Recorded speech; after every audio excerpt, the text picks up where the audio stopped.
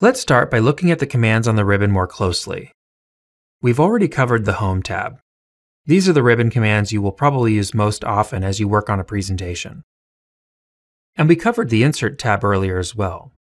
This is where you insert stuff. We pointed out pictures, charts, and Smart Art earlier. But this is also where you work with headers and footers, and where you insert audio and video.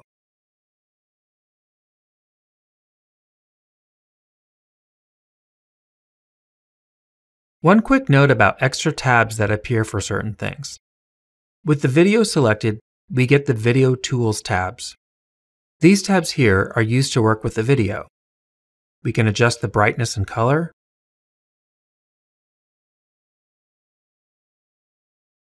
set a style.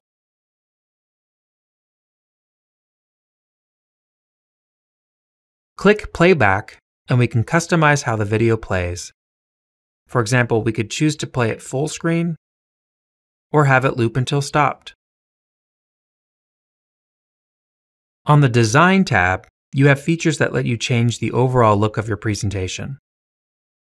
In PowerPoint 2003, you had design templates. But in this version, you have themes.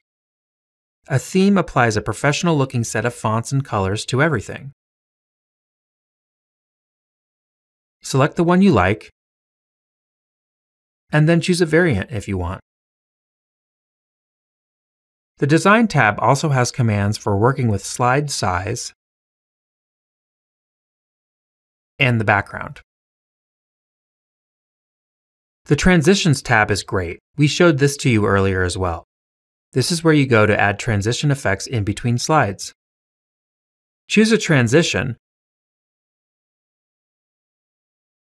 but remember to look over here on the right too. You have effect options, the Apply to All button, and other features to refine your transitions even further. So if the Transitions tab is for animated effects between slides, then the Animations tab is where you add animations to things on a slide, like text, shapes, charts, and so on. Select what you want to animate and choose an animation.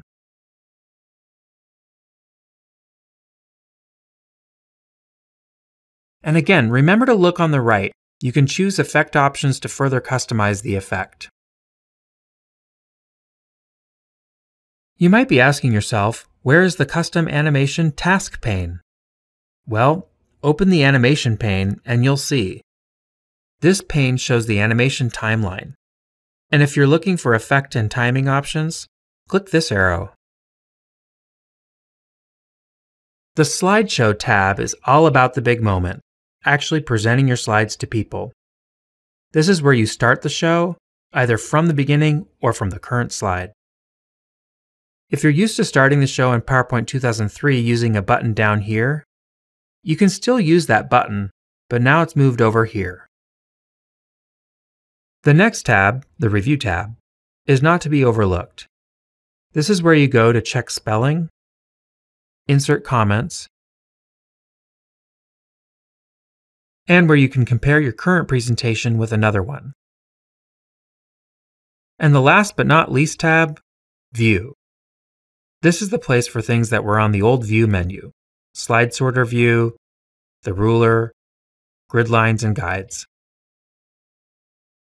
Your zoom options are here too. And here's a tricky thing to remember.